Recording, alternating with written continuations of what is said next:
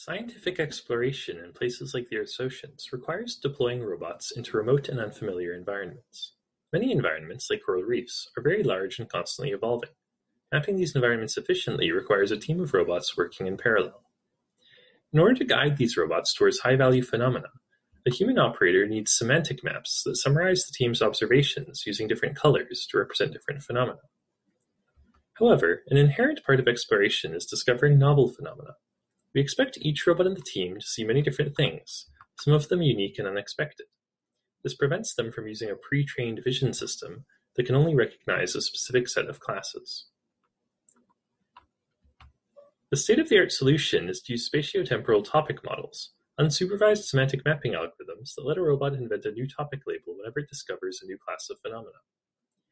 Each robot labels the first new class it discovers with topic number 1, shown in blue, the second with topic number 2 in green, and so on. But if different robots see different classes, or the same classes in a different order, these topic labels will be used inconsistently between robots. This means multiple robots might be using the same topic label for different things, or different topic labels for the same thing. This problem is particularly challenging to solve in a large robot team. We developed a system to solve for consistent topic matches online. Each robot uses a spatiotemporal topic model-based semantic mapping system to learn topics that represent its own observations, and uses these to build its own local semantic map. The individual robots regularly transmit their topic models to a central node, which computes a similarity metric between every pair of topics to create a topic similarity matrix. The central node thresholds these similarity values to find highly similar topics, and models them in a noisy association graph. This graph contains inconsistencies. For example, topics 2 and 4 are in the same subgraph even though they are very dissimilar. The central node uses a multiway matching algorithm called clear to rectify these inconsistencies, producing a consistent set of matches in the form of a cluster graph.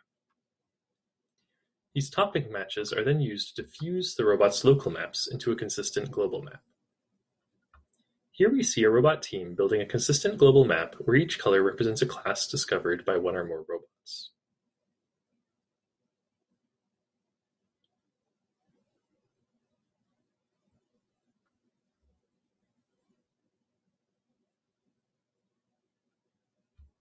By leveraging a state-of-the-art spatiotemporal topic model and multiway matching algorithm, our system produces fused maps that closely resemble the ground truth despite not requiring any pre-training. Our system also outperforms the state-of-the-art in this area by 20 to 60%. In fact, to our knowledge, our system is the first to show mapping performance that generally increases rather than decreases as more robots are used.